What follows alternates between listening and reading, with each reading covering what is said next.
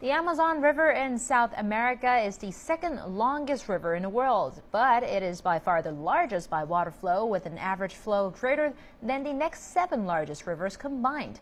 The Amazon, which has the largest drainage basin in the world, accounts for approximately 1/5 of the world's total river flow. It is also the largest in terms of the size of its watershed, the numbers of tributaries, and the volume of water discharged into the sea.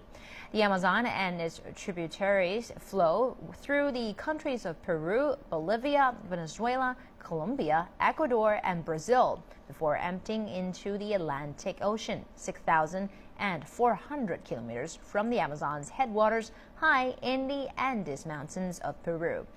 This huge watershed includes the largest tropical rainforest in the world, as well as areas of dry grassland. The rainforest climate has heavy rainfalls and continuous high temperatures.